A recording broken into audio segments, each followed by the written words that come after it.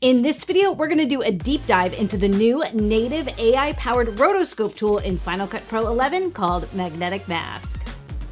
Magnetic Mask is one of the new and exciting features that just dropped in Final Cut Pro 11. If you want to see what else is new, I already made a whole video about it. I'll link to it up here and down below. But if you're most excited about Magnetic Mask, you're in the right place. Let's go. Like so many things in Final Cut Pro, the Magnetic Mask can be accessed in a few different places in your Final Cut Pro UI. First and foremost, you can find it in the Effects browser under Masks and Keying. Here it is right here. You can find it in the Magic Wand menu at the bottom of the viewer. This is where I typically reach for it. Or you can head on up to Modify at the top of your screen and look for Magnetic Mask here.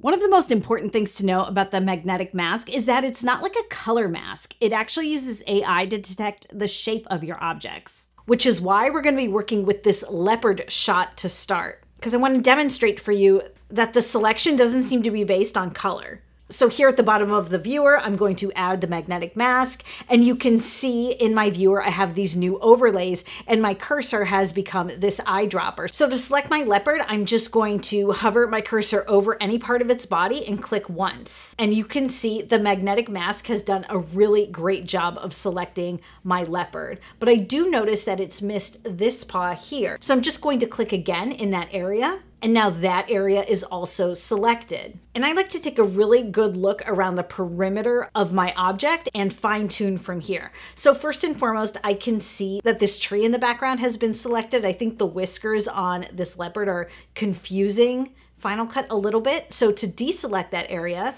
I'm going to hold down the Option key and click in the area I want to deselect. And I'm also noticing that the Magnetic Mask is picking up a little bit of the bark from this tree that the leopard is resting on. So I could once again hold down the Option key and click here, or I could just switch from the addition to subtraction tools and not hit Option and deselect that area.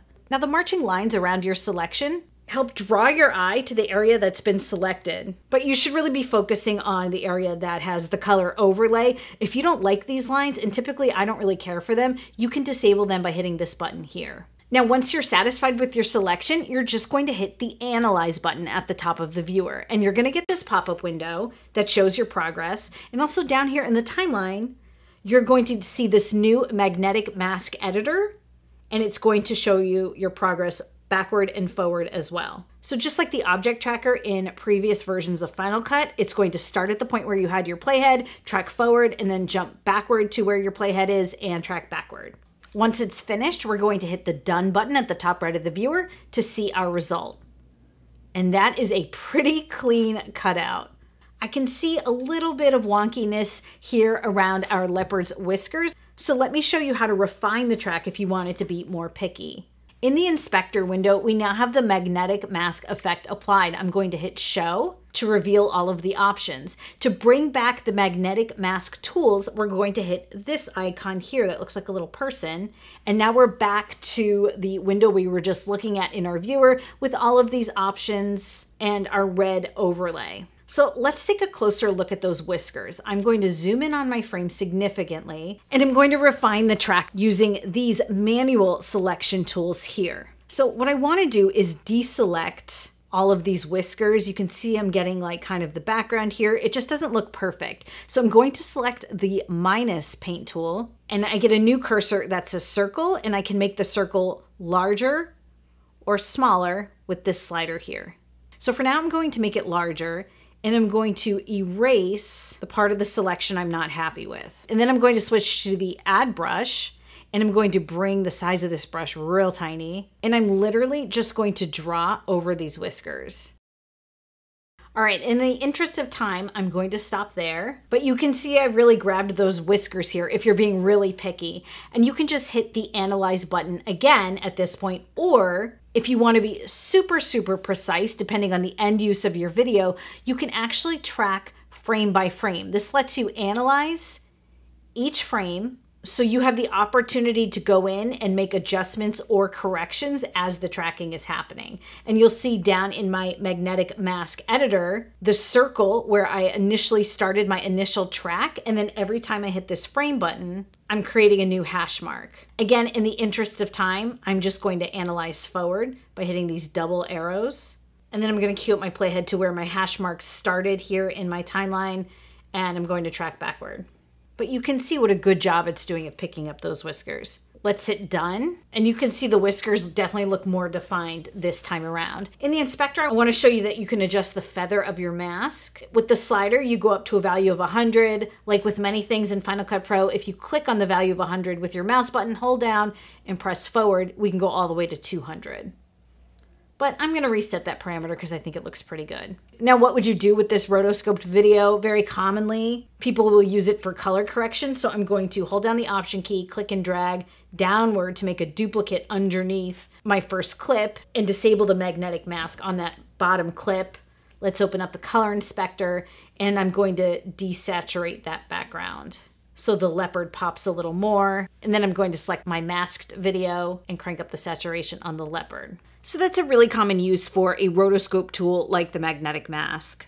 Another thing I want to show you about the magnetic mask is that you can apply multiple masks to a single clip. I've got this clip here of these two people rock climbing. If I disable the base clip here, you'll see that I have already rotoscoped out the little girl. Let's also cut out the woman in the shot. So I'm going to select that top clip.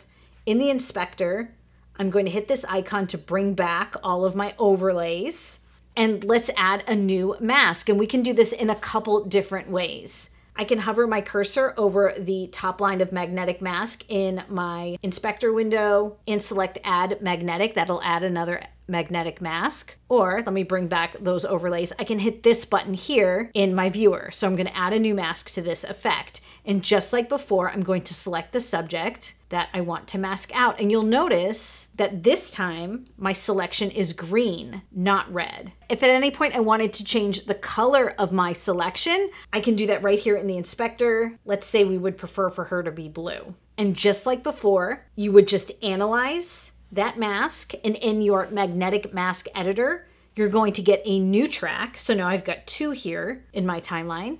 Let's hit done and check our mask. I do see that it's grabbed this little rock nub underneath her. That's okay. I'm not going to worry about that too much right now. I could go back and polish that up. But what I do want to show you is that right now you can see that in my inspector window, I'm selected on the blue mask, but in the viewer, I'm seeing both the blue and the red.